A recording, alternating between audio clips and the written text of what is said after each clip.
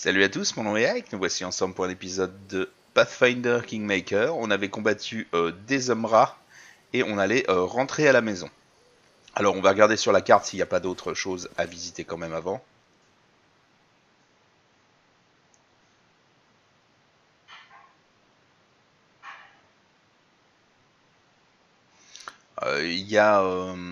De toute façon la brume empêche qu'on aille visiter beaucoup de choses.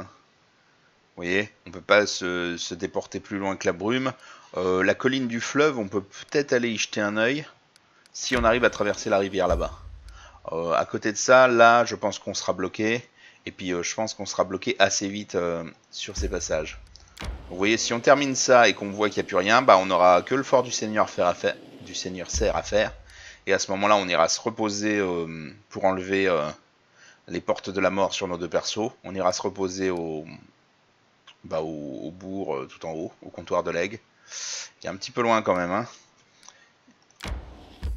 Ok, alors, plein de passages. On va dire là. Rencontre aléatoire. On n'est pas en état de se battre. Hein.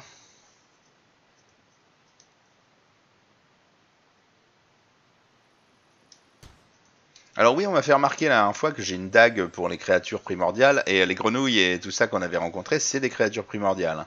Il faudra qu'on y pense la prochaine fois, bien que le nain la porte et s'en serve. Hein, mais qu'on va pas forcément l'envoyer au contact pour autant. Alors, là pour le coup... On va utiliser les points de vie des gens qui... Hop, c'est un kobold. Kobold et chaman de feu kobold. Alors, chaman de feu, c'est super dangereux. On pourrait le charger direct. Ouais, on va le rester à l'épée. On va le charger avec Jaetal, quitte à réduire sa CA un petit peu. Valérie va pouvoir nous tanker le kobold tranquillement. Pareil, même avec le malus de CA de la charge. Harim. Hop, ça va être l'arbalète. Amiri aussi. Ikit. L'idéal serait qu'il se cache, ce qu'il a fait. Qu'il passe à l'arbalète. Le fait est qu'il se cache, c'est qu'ils n'ont pas été repérés. On n'est pas en combat. Du coup, le changement d'arme n'est pas une action. Normalement, on devrait pouvoir attaquer net. Vous voyez, 0-0. Roronga, on a sorti le truc. Ben, on va attaquer là-bas. Ikit, c'est bon. Harim, c'est bon. Je crois que j'ai fait tout le monde. On n'a pas de sort. Hein. Amiri, ok. Ok, j'ai d'initiative. Ikit a une seconde fait l'attaque furtive. Le chaman commence à spammer sur Jaetal. C'est pas grave, c'est la seule qui a un truc de régénération. Bon, on s'est fait intercepter, mais l'autre s'est pris l'attaque sournoise qu'il a one shot. Donc, c'est pour ça. Elle a changé de plan en cours de route. Boum, double attaque d'opportunité. Ok, c'est plus ce que c'était les kobolds. Hein. Je m'attendais à ce que le chaman en galère. Et vous voyez, il a suffi d'un backstab pour l'exploser. Hop, ça c'est cadeau. Et on n'est pas fatigué. Hein. On est juste en sale état. Quoi. Après, on pourrait se soigner avec des potions hein, si on voulait. Mais je me dis qu'on va pas gâcher juste pour une petite balade. Ça devrait pas durer très longtemps.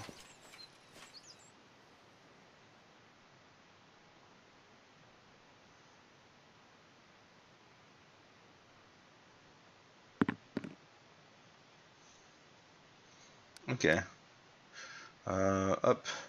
Donc je viens de voir qu'on peut changer la zone d'effet pour la désolidariser de notre cible. C'est-à-dire qu'on peut lancer des zones d'effet sur le sol. Ce que je cherchais à faire la toute première bombe qu'on avait lancée. Alors, on peut peut-être aller faire ça vite fait. Alors, qu'on regarde, on n'est toujours pas fatigué.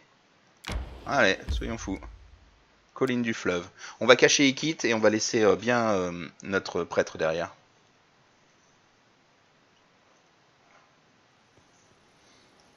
Voilà. Ah bah il est fatigué en plus. Mais les autres ne le sont pas, hein. C'est toujours Rorongar et Ikit en premier qui sont fatigués.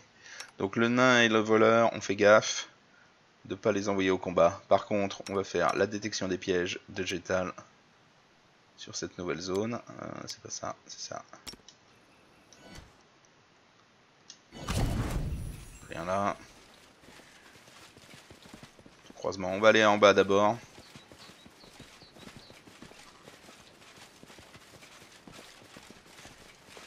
Pas de jet de perception. Allez les cadeaux là.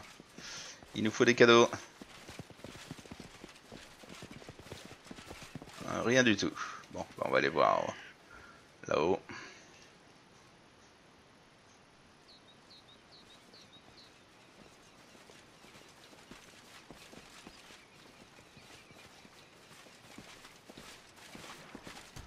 Ok.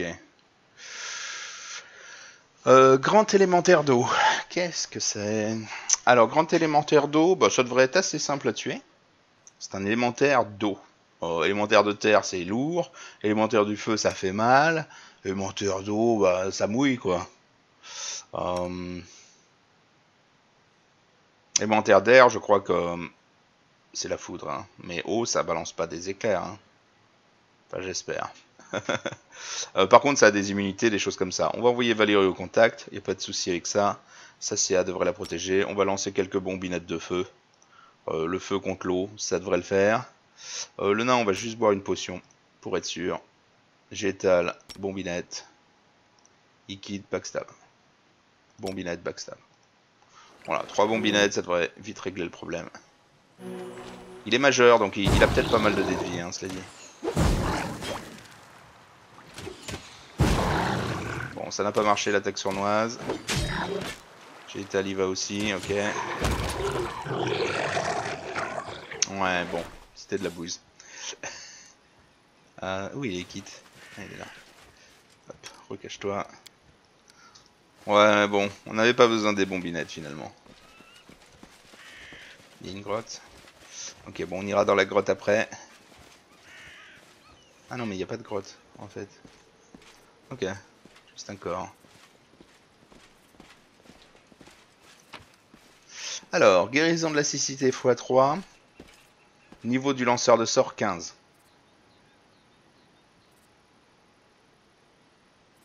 Waouh. Ça remet en cause tout ce que j'ai dit auparavant. Hein. Alors on va les prendre et on va comparer dans le sac.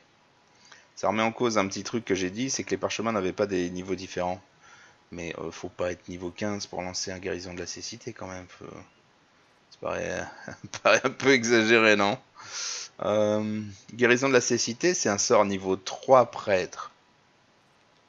Ah bah si, x5. Non mais c'est le même niveau.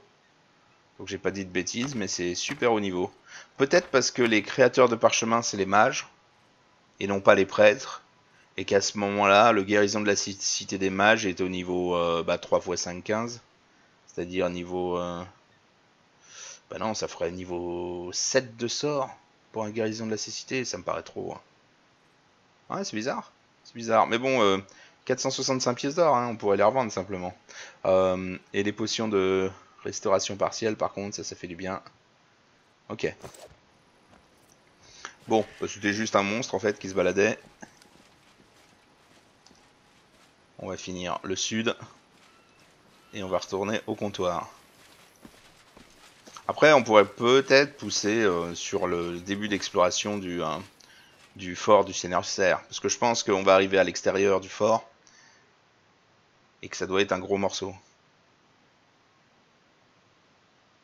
Ça doit être un gros morceau, mais j'ai peur qu'il y ait une animation comme quoi on attaque le fort ou un truc du genre. Et donc, alors, on va quand même vérifier. Rencontre aléatoire, ok, on revient en arrière. On va aller au nord pour voir. Combat. Alors attention, on a des fatigués. Ok. Bon, on a nos 2 combattants devant. Kobold. Par contre, il y a un truc caché. Il quitte. On peut pas le furtif, mais on peut peut-être faire quand même une attaque sournoise. En fait, on va mettre tout le monde contre lui là-bas. Parce qu'il impose pas de malus au tir, simplement. La barbare, on va aussi la soigner. On va faire ça et la soigner. Comme ça, elle aura sa cible.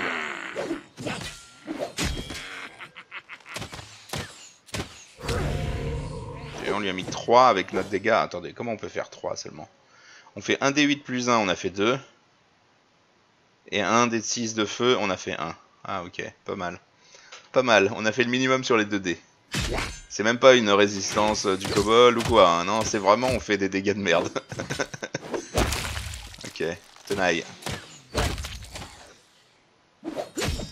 Tenaille, backstab. Ah non, même pas. Bon, ça va, les kobolds, on a assez donné, on connaît. Normalement, on devrait avoir des bonus contre les kobolds. On devrait avoir un truc, quand t'as déjà tué une centaine de kobolds, tu connais tellement leur méthode que t'as un plus 1 au toucher ou un truc comme ça. Alors, par contre, on commence à être ultra crevé avec l'équipe.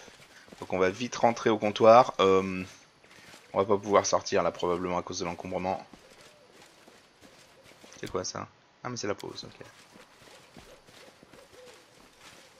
D'ailleurs, ça vous choque pas ce carré vide là? Ça aurait pas pu mettre un truc genre... je sais pas... aide ou lexique ou j'en sais rien. Ok, donc là faut qu'on dorme. Faut qu'on dorme, hop.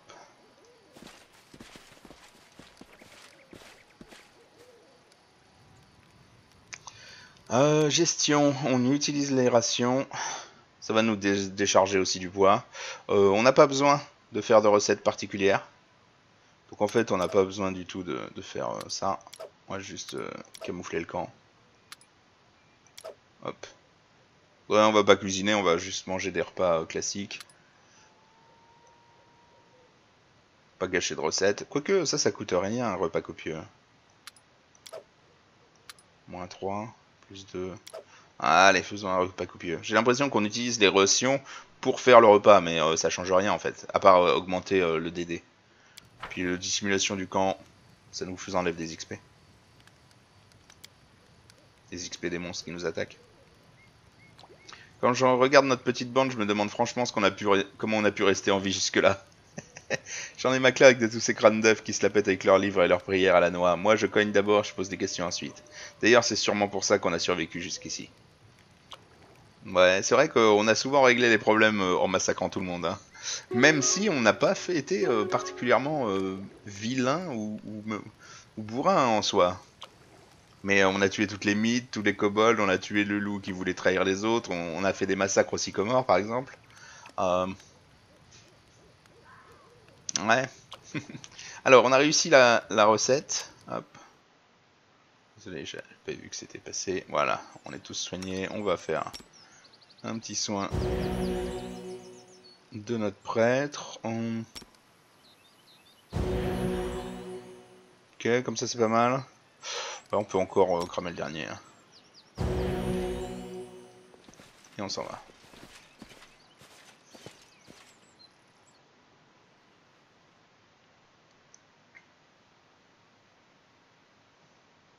Voilà, une fois qu'on aura viré tous les effets maléfiques, je crois qu'on va pouvoir s'attaquer à la forteresse. Ok, c'est encore la brume. Là, on va taguer l'arrière. Ah bah non. Ah, rencontre encore. Non, c'est la brume, ok. Ah, on peut même pas passer par derrière la forteresse, vous voyez. Donc oui, je crois qu'il n'y a plus de passage. Là, on peut pas passer. Là, on peut pas passer. Là, il n'y a plus rien. Là-bas, bah, ça passe dans la brume aussi. Ok, on a, je crois, tagué toute la map. On a fait tous les événements en plus. Hein. Je crois pas qu'on ait laissé un truc. Il y avait une colline. Ah ouais, non, on l'a fait la colline en bas.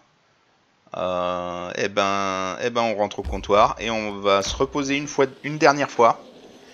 Et ensuite, on attaque le fameux château du cerf. Là. Petit combat, ça tombe bien parce qu'on avait dormi alors. C'eût été dommage d'avoir dormi et de ne pas avoir profité de nos trucs. Par contre, c'est une belle embuscade de kobold. Alors, le voleur. Non, on est directement dans l'embuscade. Hein. On va quand même viser l'alchimiste. Là, on va se donner du toucher parce qu'on est tous défoncés. Valérie, on va aller sur l'alchimiste. Amiri, on va tirer sur l'alchimiste. Jetal, hop, on va se buffer. Parce qu'une seconde, on a le temps. Et Roronga. On pourrait faire un flou sur la copine. On pourrait simplement allumer un truc. Sur l'alchimiste par exemple. Ok, on a la faveur divine. Alors c'est dommage d'avoir engagé l'alchimiste avant de tirer dessus avec tous les copains. Mais en même temps, à chaque fois qu'il va faire un truc, il va se prendre un coup d'épée. Ce qui est quand même pas mal. Ah, elle se prend des dégâts, on va la soigner. Là-bas, ouais, il va nous faire la panse enflammée ou je sais pas quoi. Il faut qu'on l'allume le plus vite possible. Les kobolds, on les gérera ensuite. D'ailleurs, ceux qui n'ont pas un bon toucher, on peut les envoyer là-bas. Par contre, l'archer, il quitte, on va continuer. Rorangar, il fait les projectiles. Jetal. Chaman de feu, kobold. On va essayer de les bêter. Boum. 7 de cris perçants. Là-bas, ça fond. L'alchimiste commence à lancer des trucs. Est-ce qu'on a une bombinette? Ouais, on va pouvoir lancer une petite acide là-bas. Je vais tester la zone, comme ils mettent. Vous voyez, ils disent qu'on peut faire ça. Ah bah. Contrôle, ils disent? Non. Ah bah, je sais pas. Bon, c'est pas grave. Ok, on a eu le premier. On va aller sur le second.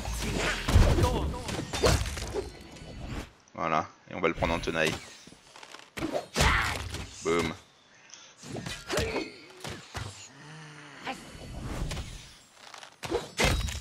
Vous voyez, le fait qu'il se soit retourné de Jaetal, j'ai pas hésité à aller prendre la tenaille en me disant, si je prends une attaque d'opportunité, enfin je vais pas prendre d'attaque d'opportunité, mais en vrai il aurait pu nous mettre l'attaque d'opportunité, hein. Même s'il était de dos, parce qu'on passe à côté. Même si vous êtes en combat contre quelqu'un, si quelqu'un passe à côté de vous, vous avez une attaque d'opportunité par exemple. Mais bon, dans le jeu, c'est un peu bizarre. Quand il a l'air de focus quelqu'un d'autre, des fois on se demande. Hein. Ok.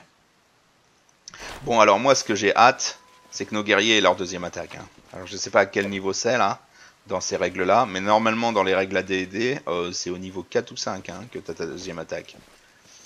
Barbare, là peut-être même plus vite que guerrier. Non, je dis peut-être des bêtises, ils doivent l'avoir aussi vite. Guerrier, c'est vraiment la classe, entre guillemets, parfaite hein, pour le combat.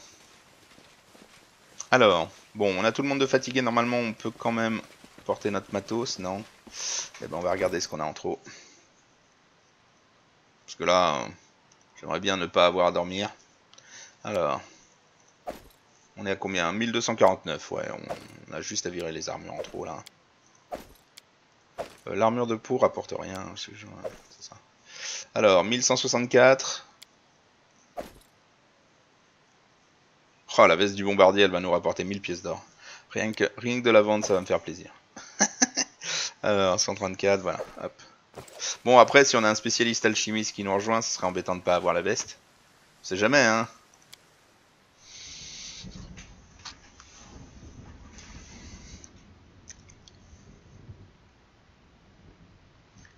Par contre, là, la prochaine rencontre, on sera ultra encombré. Donc l'idéal serait qu'il n'y ait pas de rencontre sur ce chemin-là. Allez, c'est croiser les doigts. Quand je dis ça, on peut essayer de s'infiltrer, mais avec les malus. Et en plus, s'infiltrer, ça va donner probablement des XP aux voleurs, ou des XP au groupe, mais on n'aura pas les loots et tout ça. Et les XP de kill.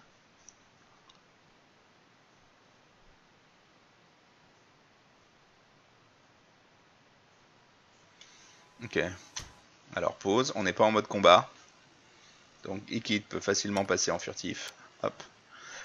Ouais, en furtif, il a aussi le plus 2 de toucher, hein, parce que les gens le voient pas. Ça, je le compte jamais dans mes calculs. Mais en vrai, il a un toucher de fou furieux. Hein. Là, actuellement, vu qu'il est caché, il a plus 12 au toucher. Plus 12, mais contre une CA qui ne prend pas en compte la dextérité. Donc la CA surpris. Vous voyez, c'est un double effet qui est cool.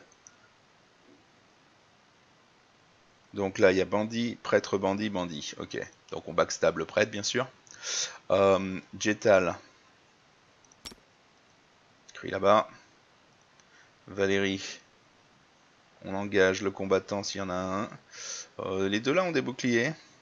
Lui, c'est un orc. On va engager celui qui fait le plus mal. Et les arbalétriers, ben, on va allumer les deux autres. Regonga. Ah, on peut projectile le prêtre, ça suffira pas tout seul. Hein. Boum. Alors, il a réussi son jet de vigueur sur le cri perçant, il a quand même pris un. Il se prend ses 2 coups. Il faut qu'il fasse des jets de concentration maintenant à chaque fois qu'il lance un truc. Hein. Et il quitte à foirer le backstab. Magnifique. Il lui reste 3 points de vie au prêtre, on va focus. Joli esquive de jet étal. C'est bon, le prêtre est tombé. Alors là, on focus l'orc. C'est fait. Et ben maintenant ils vont tanker. Alors est-ce qu'ils m'ont pris en étau? Ouais, ils sont à 2 sur Gétal.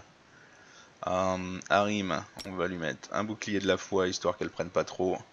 Et on va focus le second avec Valérie. Hop, je me décale. Ah mais ils sont 3. 1, 2, non 2. Voilà, 1 contre 1.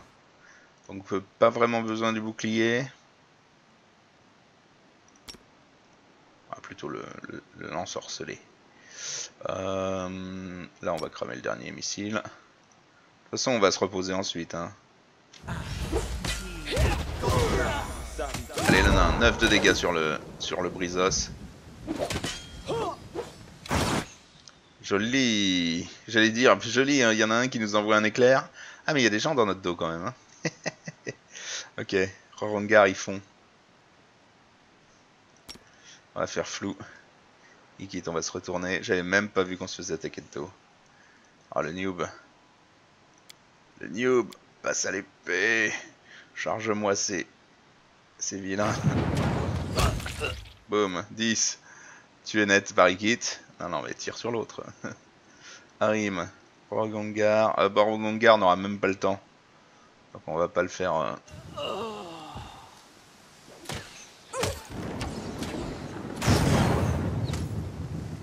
Regongar s'est fait tuer, bien sûr.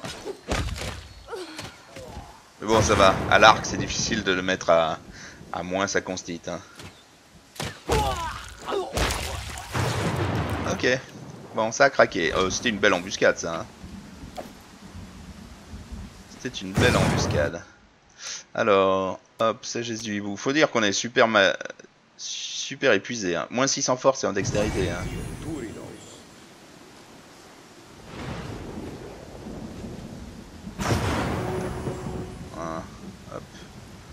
C'est les loots.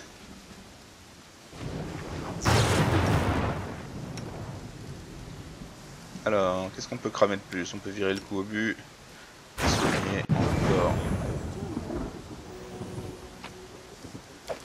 Voilà, on a tout ramassé. Là par contre on est obligé de se reposer de nouveau. À cause de cette année rencontre.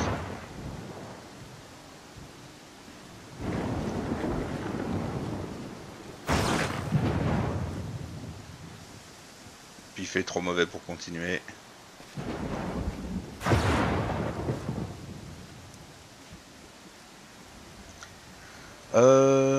Gestion, utiliser les rations, ok.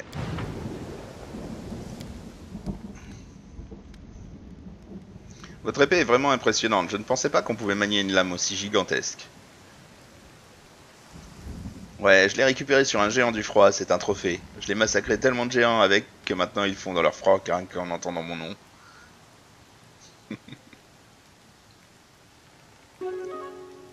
Alors je suis d'accord qu'un barbare bien monté peut faire des duels assez sympas. Hein. Mais ça reste quand même compliqué tant qu'elle n'a pas un enchaînement de dégâts atroces. Je pense que plus on va augmenter, plus elle aura une base de points de vie solide, moins on galérera avec Amiri. Mais bon, ça n'aura jamais la résilience d'un guerrier armuré, tank, spécialiste du pavois.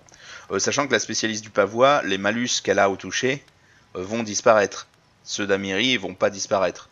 Mais ils vont être compensés, les malus qu'elle a avec l'épée gigantesque, par le berserk et les améliorations de berserk. Hop. Alors, petite rencontre ou pas? Non. Ok, donc là on est good. Et puis rien derrière, rien devant. Voilà, là on arrive au comptoir tranquillement dans les 12 heures qui arrivent. On va devoir quand même dormir, hein, malgré qu'on sera probablement pas encore fatigué. Donc une petite rencontre sur la route, là, serait pas choquante.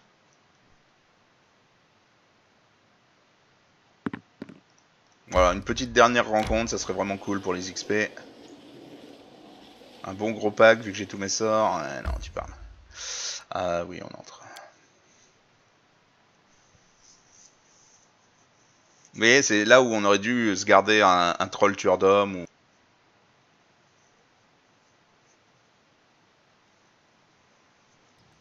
On aurait dû se garder un monstre à tuer pour plus tard.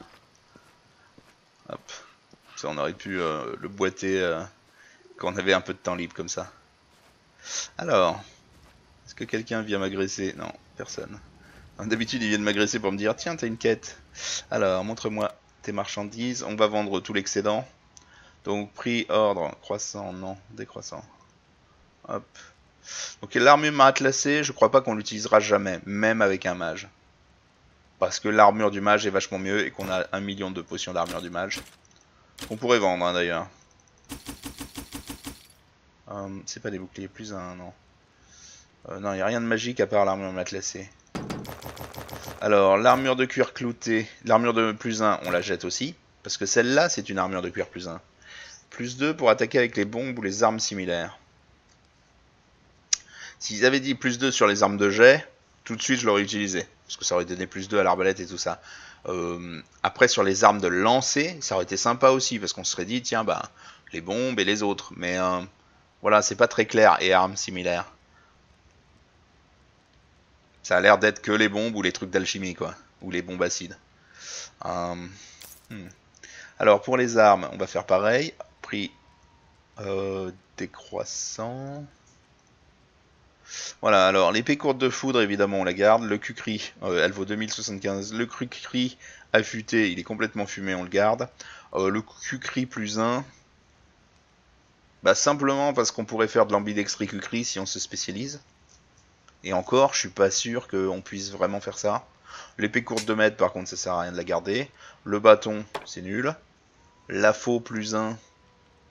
C'est juste pour faire joli sur Gétal. Ah, on va la garder pour dire. Allez. Ah, mais c'est vraiment de la bouse. Hein. Son épée longue plus 1 est 100 fois mieux. Hein. Après, on a des arcs et des cochonneries. Ouais, ok, on va tout le reste. Voilà. 1300 pièces. Le cucri fonctionne pour Ronga. Alors, attendez, hop, je m'installe un peu mieux que ça. Je me suis installé à l'arrache. Pourquoi je vois pas mes gars?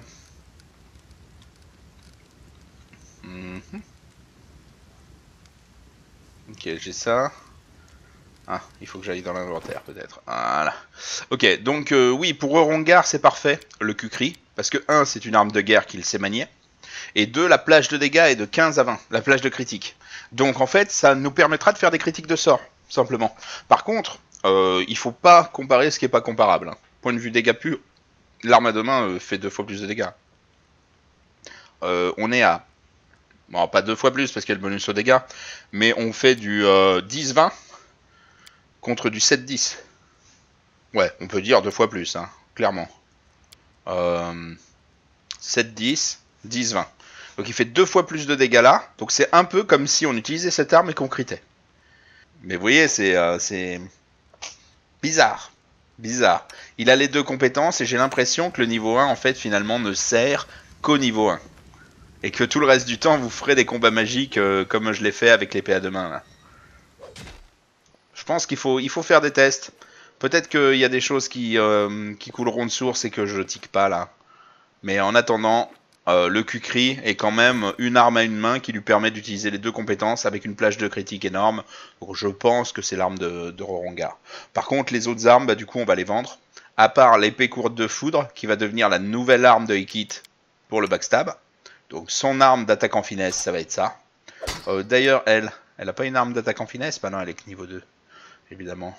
Le gros bras magicien, donc c'est pour faire une classe de prestige probablement, qu'elle est montée comme ça. Je pense que si vous montez à 2 en roublard et 2 en magot, vous pouvez prendre une classe de prestige au niveau 5. Directement de duelliste ou un truc comme ça. Ou de combattant magicien là. Ou alors mage pur et puis vous oubliez qu'elle a perdu un level bêtement. Pourquoi pas. de voleur. Ou alors voleur pur et vous oubliez qu'elle a... Bah non, avec le magicien, le bonus de magicien, elle aura même des bonus de dextérité. Donc finalement, voleur pur, ça pourrait être intéressant pour elle. Mage pur, bah t'as toujours un niveau de moins, quoi. Qu'un autre mage que tu prendrais full level. Ouais, je sais pas. Je sais pas trop. Bon, on l'utilise pas, donc c'est pas trop grave pour nous, mais... juste pour vous. Alors, la faux, on va pas l'utiliser avec Gaëtan, même si c'est une arme de classe. On s'en fiche. Le cucri et l'autre, bah pas besoin non plus. Alors, je me demandais si l'ambidextrie magique profiterait de la compétence ambidextrie avec Rorangar. Mais j'ai pas l'impression. Hein. Le cimetière, 1 des 6 plus 1 de dégâts. N'a rien de mieux qu'une épée longue. Une épée longue, 1 des 8 plus 1. Une main, 19-20. Donc le cimetière, c'est de la bouse. On va tout vendre. Ok, on dort. On vend l'équipement en rab qu'on a. Pas besoin de les garder, même pour des personnages annexes. On aura mieux plus tard. Ou on a déjà mieux en réserve. Il faut qu'on achète des provisions. Parce que là, on va faire un gros morceau. Hein. On va faire le seigneur serre. Donc, hop, les marchandises. On vend, on vend, on vend. C'est le bon cucri. Hein. Des 4 plus 1. En fait, c'est une bonne dague, mais ouais, c'est nul quand même. Hop, armure. On vend l'armure plus 1. Qui donne plus 2 sur les jets d'attaque avec les bombes. On vend les anneaux et les cochonneries. Je fais pas vendre tout avec l'autre truc. Hein. C'est quoi? Baguette de bouclier. Ah. Bouclier, c'est tout cheaté. Hein. Plus 4 de CA en déviation. Tu mets ça sur n'importe qui. Il est blindé. Et ce qui est marrant, c'est qu'il y a que Jaetal dans notre groupe qui peut l'utiliser. Donc c'est vraiment bien pour le tank. Donc oui, ça sur Jaetal, obligatoire. On va vendre ça. Hop. Qu'est-ce qu'on peut vendre d'autre? Alors, on commence à en avoir un paquet des vieilles pièces du Rust. On va compter le nombre de feuilles qu'on a. Je crois que c'est 10 qu'il nous en faut. 1, 2, 3, 4, 5, 6, 7, 8, 9. Et on a fait tout le tour. Hein. Je crois que j'ai dû en rater. La 4. Vieille pièce cyclopéenne. Alors la cyclopéenne, on l'a trouvée ailleurs. On l'a trouvée dans le vieux temple où il y avait Tartusio. Hein. Les machins brûlés, on en a 6. Ouais, pas mal. Bon, espérons qu'on arrive à faire quelque chose avec. Allez, on va aller tartouiller le grand prêtre. Donc là, on devrait avoir un trajet à faire. Vu qu'on a dormi, on a tout récupéré. Espérons qu'on ait au moins quelques rencontres. J'espère 3 ou 4 rencontres sur le chemin. Alors, je suis peut-être un peu vaillant à vouloir 3 ou 4 rencontres. Mais parce qu'on va être crevé sur la route. Mais vu qu'on va se reposer en arrivant, ça serait bien de cramer nos sorts au moins.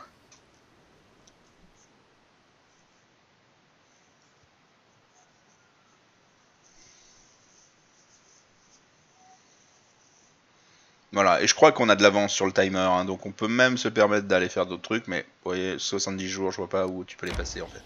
Il faut vraiment dormir en permanence pour passer 70 jours. Je vais pas les faire un par un, sinon on va perdre un temps fou. Est-ce qu'on avait autre chose à farfouiller que j'avais raté? Alors, temple de l'élan. Non, ça avait l'air bon. Camp de la ligue technique, je l'ai refouillé. Tanière de gouttière. Non. Vieille Messa, ça me dit rien. Fleuve, Pont des Orties. Pont des Orties, on n'y est jamais allé? Ah, c'est là où il y a le mort-vivant. Et on est passé de level? Ou pas? On est passé de level depuis qu'on y est allé? On va y passer. Parce qu'on avait le coffre à crocheter. Donc si on est passé de level, je peux le retenter. Sinon, il faudra attendre qu'on passe de level. Et en combat, ok. Je crois qu'on était level 5 quand j'y suis allé. Donc on doit toujours être level 5. Alors, grand élémentaire d'air. Alors, on a vu que les élémentaires d'air, ça pouvait être pénible. Hein.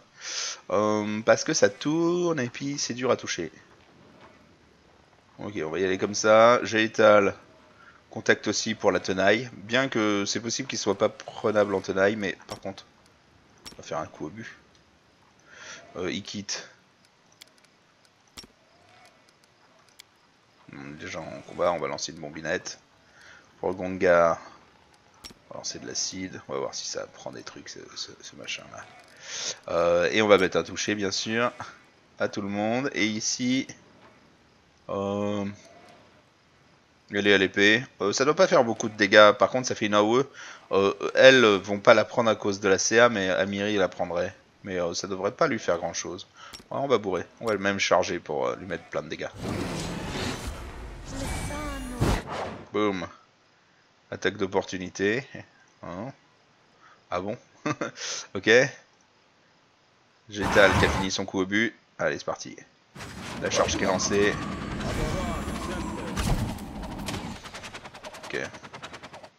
Alors les 3 boulets là. Reculer. Alors toucher à -4, je crois pas qu'on y arrivera. Par contre, on va regarder ça CA un petit peu. Alors, capacité tourbillon. Certaines créatures peuvent prendre la forme d'un tourbillon et conserver cette apparence pendant un nombre de runes égal à la moitié de leur nombre de dés de vie.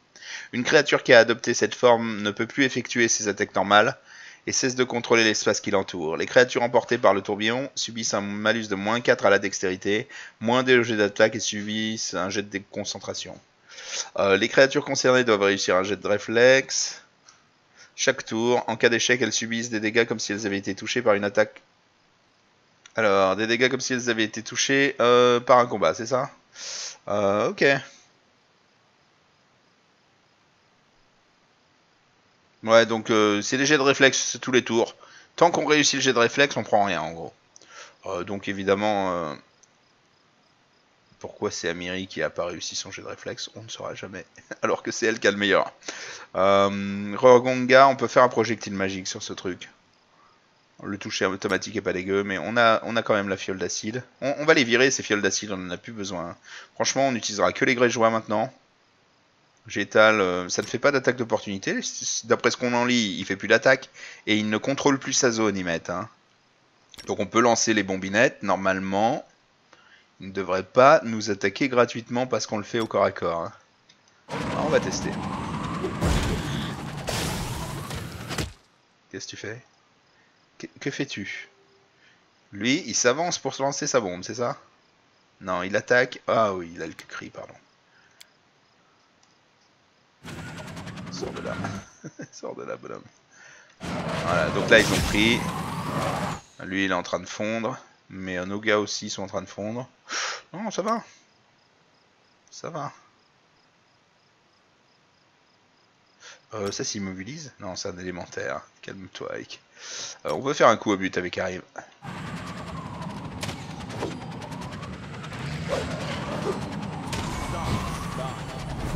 Bon, après, il suffit de regarder qui cible. Et puis de séparer les gens. Hein. Après, je pense que si on s'écarte, il reste sur place ou pas? Non, il poursuit. Voilà, mais ça nous donne des attaques d'opportunité, alors que lui, il n'en a plus. Vous voyez comme c'est cool? Bon, il reste sur Jaetal, il suffit de remettre elle, d'écarter Jaetal et ça nous donne 2 attaques d'opportunité. Mais c'est la classe. Ah non, il veut pas. Alors, précision magique. Pourquoi il fait des précisions magiques sur ses tirs d'arbalète? Calme-toi. Surtout que ça marche pas, hein, je crois pas. Harim, il a fait son tir, ok. Ouais, faut quand même le tuer parce qu'il est légal. Okay. Ah mais on continue à prendre. Hein. Et je regarde ça comme de rien. Hein. La moitié de son niveau en nombre de tours, j'ai l'impression que c'est vachement plus long, non?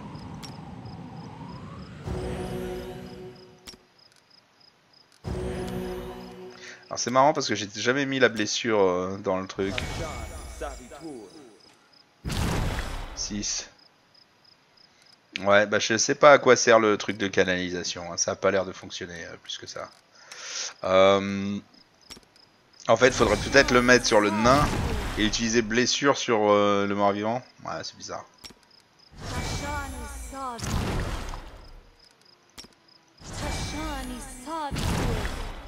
Ok. Hop. Tout le monde est ok. Ouais, la barbare a un peu de points de vie manquants, mais ça devrait aller. Ça a donné des XP au moins cette saleté là. 270 XP divisé par 6. pas tant que ça. Donc en fait, on aurait pu envoyer le voleur au corps à corps. Hein. J'ai de réflexe, jamais il les ratait. Hein. DD 10 ou je sais pas quoi là. 10 plus la moitié du niveau ou un truc comme ça. Mort de rire, le voleur. Alors, on va rentrer. Alors peut-être que j'ai déjà fait le crochetage. Hein. Je vais juste y aller avec Kiki rapide.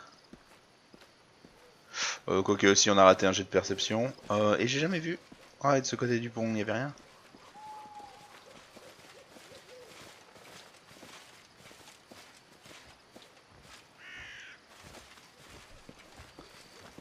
Ouais, ça, peut-être que dans la partie royaume, on pourra réparer ce pont.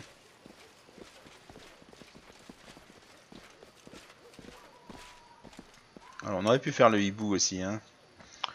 De toute façon, on va dormir avant de rentrer sur le truc. Donc, ouais, on va faire le hibou. Alors, il était là, le machin. Verrouillé. Il quitte, elle n'a pas réussi. Ok. Oui, oui, donc c'est niveau 6. Level 6, d'accord.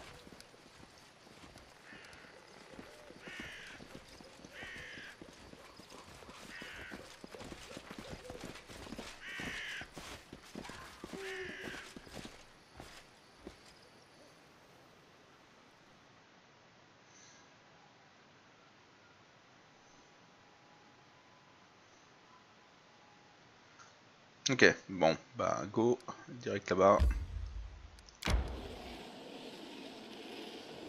Après, je me demande s'il y a des jets de perception pour voir des zones comme la colline Aura si on passe à côté et qu'on peut ne pas la voir parce que on rate le jet par exemple.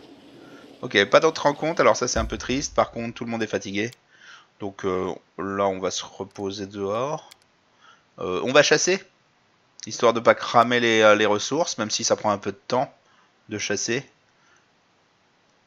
Et on va se faire un truc. Alors, l'idéal aurait été les ailes ou la cuisse. Je crois qu'on va faire le haggis pour que le nain soit content. Puis c'est tout.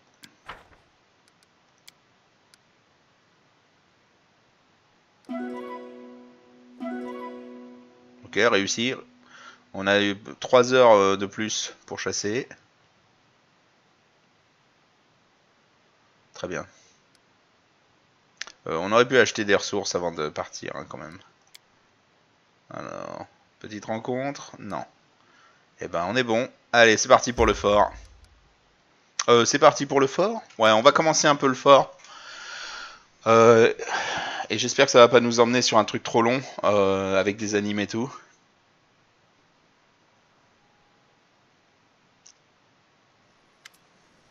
Alors, Rohangar évalue le fort du Seigneur Serre au loin. Secouant la tête, il cherche ensuite votre regard, un sourire narquois aux lèvres.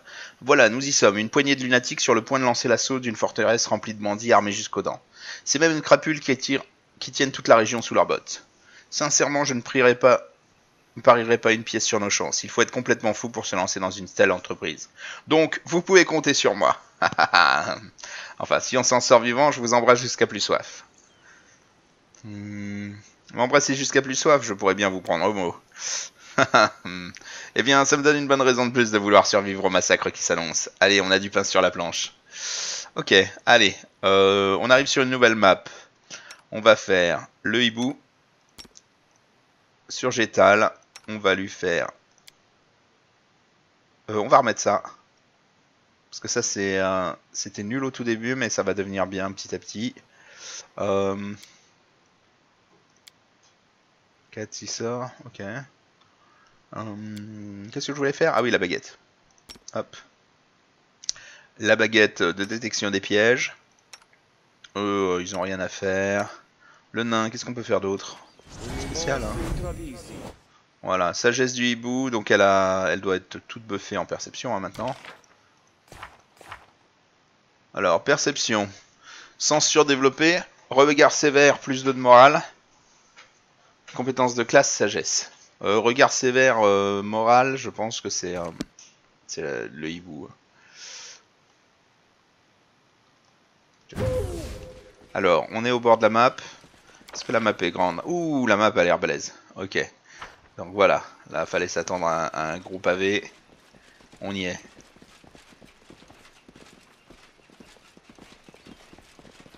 Ok. Est-ce qu'on devrait aller voir de l'autre côté? On va essayer de pas trop s'avancer tout droit sur la route. Et visiter un peu les alentours, vu que la zone a l'air quand même sacrément longue.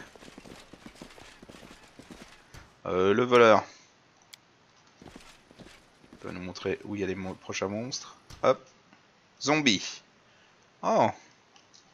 Ok. On peut envoyer Harim tout seul. Bon après c'est des zombies. Franchement la classe, le toucher d'un zombie et la classe d'armure d'un zombie, ça doit être vraiment de la bousade aider. Ok, alors ce qu'on va faire, c'est qu'on va... Psst, attaque furtive lui.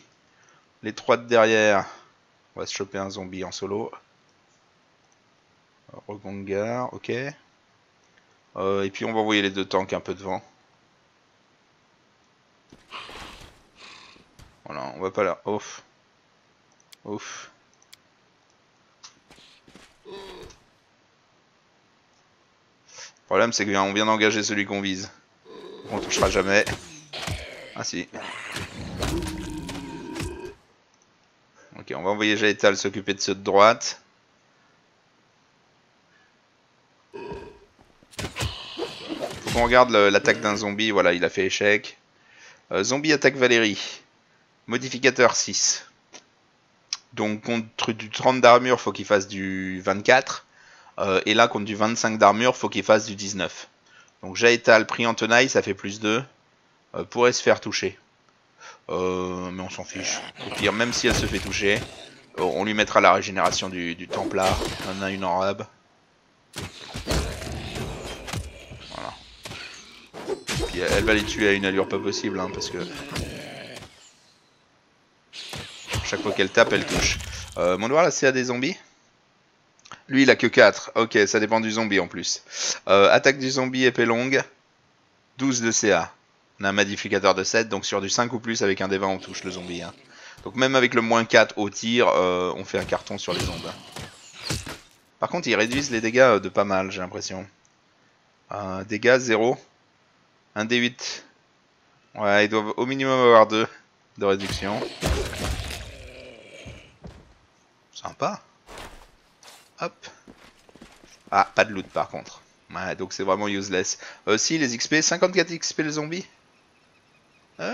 C'est rentable, tellement c'est tellement c'est nul. Ouais, on ira voir. Ça a l'air d'être des ruines qui sont là. Alors pourquoi il y a des zombies? Ben, on voit bien une ascendance nécromantique hein, sur le méchant de l'histoire. On va tirer sur celui de derrière. Et puis avec le reste de l'équipe, on va aller bourrer lui. Jétal va s'occuper de lui. Voilà.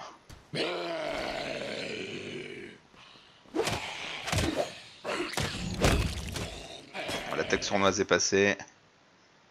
Continue à tirer sur ceux qui sont pas au contact. Oh, level up d'Amiri.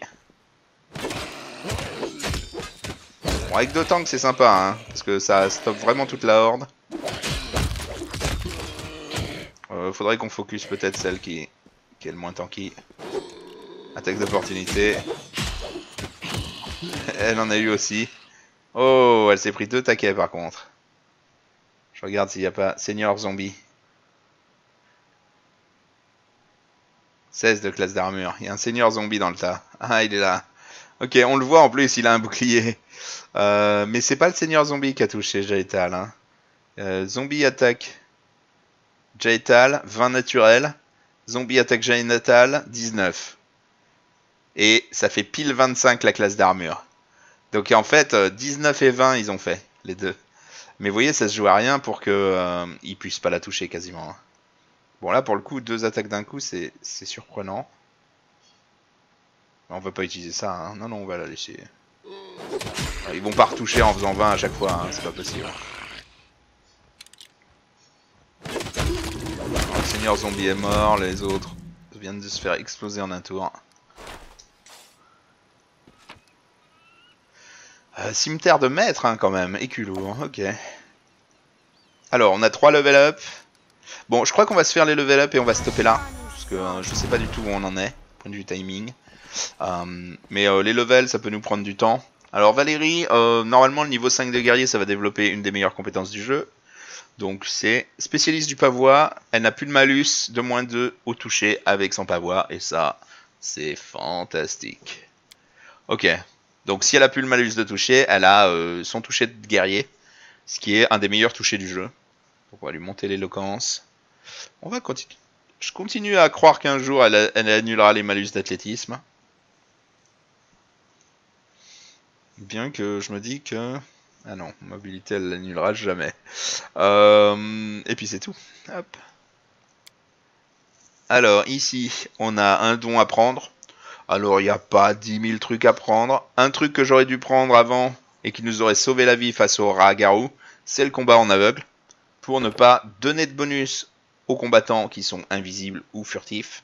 Et surtout ne pas subir de malus en les attaquant ou en se faisant attaquer par eux. Ne pas subir de malus, c'est ne pas utiliser la CA surpris. Par contre, les tirs à distance qui sont furtifs, comme par exemple le bombardier, il avait un truc de furtivité, ne marche pas à distance. Mais à distance, avec son pavois, elle a le déviation de projectile. Donc combat en aveugle, c'est hyper important. Après, je dis pas qu'il n'y a pas d'autres trucs qui sont très utiles, hein, comme mur protecteur, avec un bon groupe. Vigueur, volonté et souplesse du serpent, qui peuvent être très utiles quand vous bougez plus qu'à la CA dans les trucs. C'est génial. La vigueur surhumaine, la volonté de faire pour résister à tout, c'est toujours très bien. Et le talent, alors le talent, c'est juste si jamais vous voulez en faire quelque chose, genre éloquence, un parleur ou un truc comme ça, mais je crois pas. Hein. Voilà, combat en aveugle, ça va vraiment nous aider. Donc plus 7 à distance, plus 7 en mêlée. Ah, spécialiste du pavois qui n'a plus le malus. Ça va être bon ça, hein. Ça va être très bon. Donc là vous voyez elle touchait déjà quasiment à tous les coups. Maintenant il n'y a plus rien qui l'arrête. Combien de points de vie? 69 points de vie. La barbare passe de level. On va continuer en barbare.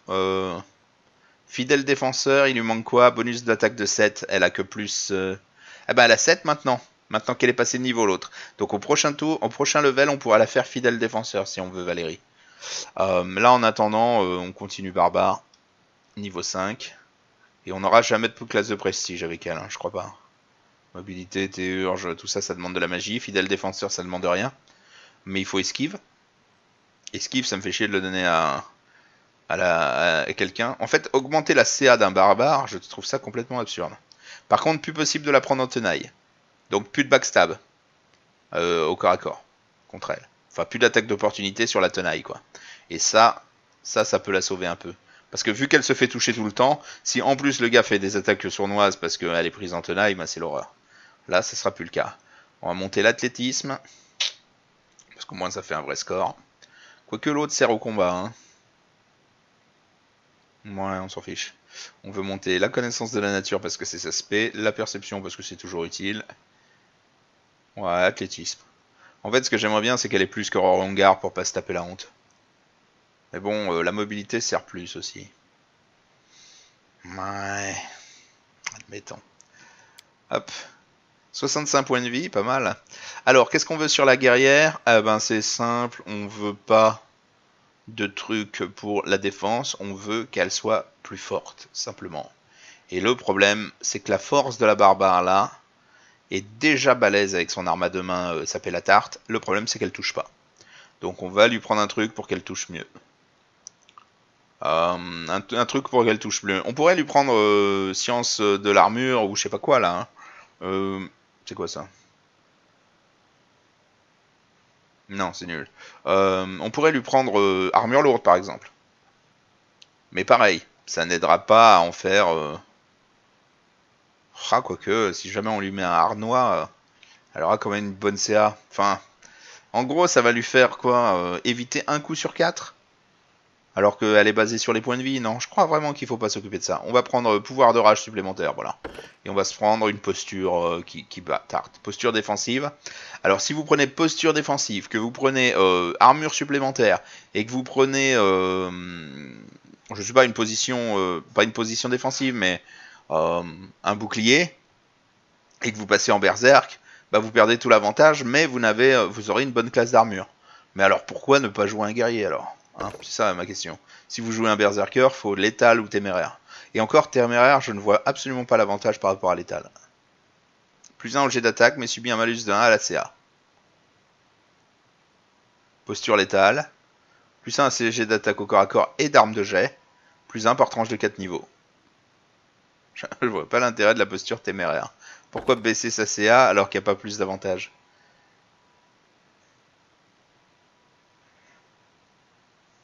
Tous les 4 niveaux, plus 1, moins 1. Ouais, c'est nul. Alors, un barbare ne peut avoir plus d'un pouvoir de rage de posture actif à la fois. S'il active un pouvoir de rage de posture alors qu'un autre est actif, la posture actuelle cesse immédiatement. Mais oui, on prend la posture létale, mais c'est vachement bien. Vachement bien, toucher. Toucher à plus 2. Voilà. Plus 2 au toucher flat. Donc plus 9. Très bien. J'aime beaucoup. Et elle a toujours pas sa deuxième attaque. Hein. Alors je sais pas quand est-ce qu'ils les obtiennent. Peut-être au niveau 6. Ouais, peut-être au niveau 6 la deuxième attaque. Alors le prêtre. Le prêtre, lui peut faire n'importe quelle classe de prestige. Qui requiert de l'érudition, sort profane, non il peut pas être dueliste ni disciple draconien c'est sûr. Non mais on s'en fout des classes de prestige, c'est notre prêtre. Le prêtre c'est un curé et puis c'est tout. Voilà, il a besoin de rien lui.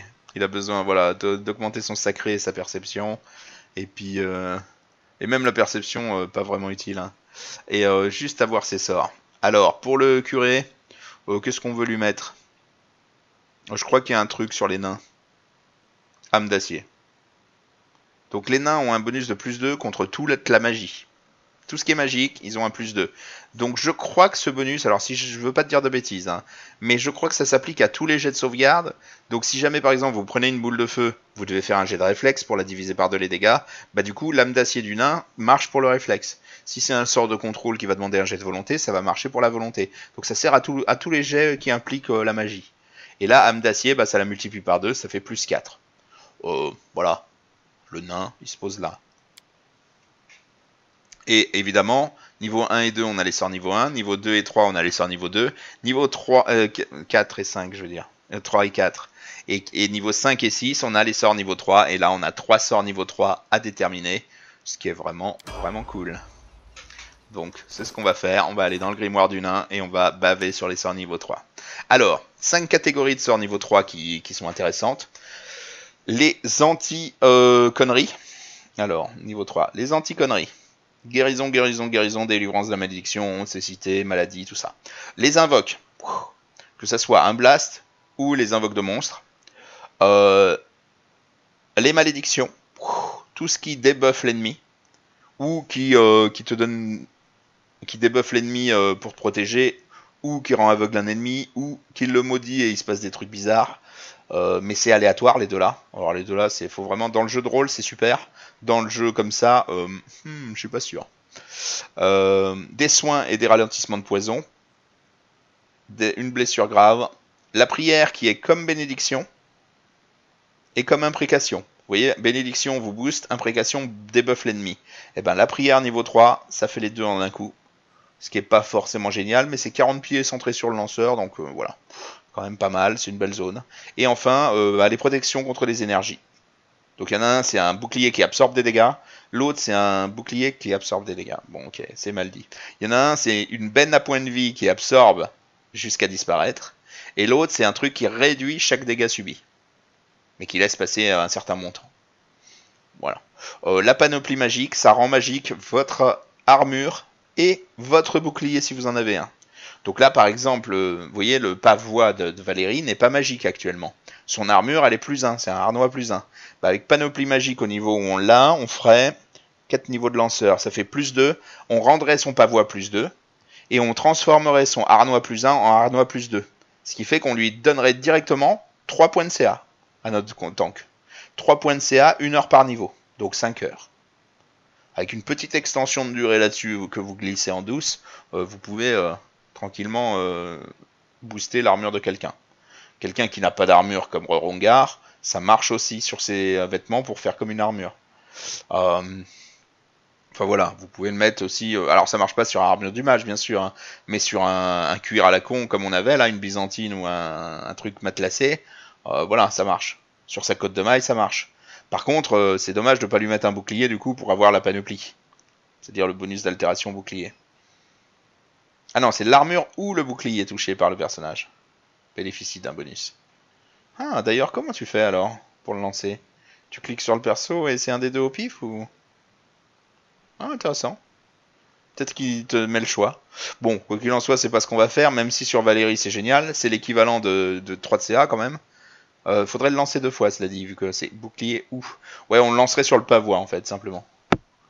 Ce qui est plutôt cool. Alors, point de vue des sorts de domaine, par contre, on a rage. Donc tout le monde autour de nous, c'est berserk comme Valérie, comme Amiri. Donc plus 2 en force, en consti, plus 1 au toucher et tout ça. Moins 2 à la CA, plus 1 au jet de test de morale et tout ça. C'est bien, et ça ne les épuise pas. Donc ils gagnent des boosts physiques. Ça c'est bien quand on envoie tout le monde à la baston et puis qu'on se dit allez YOLO, YOLO arme de contact. Le problème c'est que c'est pas ce qu'on fait, on va prendre dissipation de la magie parce que nous on est plus comme ça. Animation des morts, convocation de monstres. Alors il n'y a aucune comparaison possible. Hein. La convocation de monstres ça invoque des conneries. Ça invoque une horde de trucs qui tapent trop fort. Bon, voilà. Et on peut même la doubler, sachant qu'on peut les changer en soins importants, hein, si on a besoin. Donc animation des morts, on tue tous les vivants avec. Et si jamais il y a des morts vivants, bah, on les transforme en soins et on tue les morts. Voilà. Après, la lumière brûlante est un sort sympa contre les morts vivants. 1 d 6 par niveau, donc 5 d 6 dans la gueule d'un mort vivant, si vous faites lumière brûlante, comme ça, cash. Sinon, c'est 1 d 8 par 3 niveaux. Donc là, niveau 5, ça fait quoi? Ça fait 3 d 8 dans la gueule d'un humain. Et sinon, 3 d 6 dans la gueule d'une créature élémentaire, artificielle. Un golem, par exemple, vous lui faites que 3 d 6 avec ce sort. Parce que c'est que de la lumière pour lui et il s'en fout. Alors, à la place d'un animation des morts, je mettrais bien un résistance des énergies négatives, partagée. L'avantage, c'est quoi? C'est que là, ça c'est unidirectionnel, ça c'est de groupe.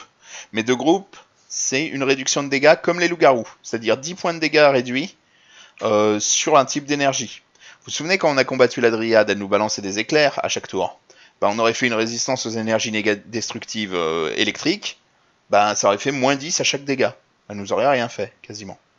Ça aurait été une dryade qui balançait des sorts qui font 1 de dégâts.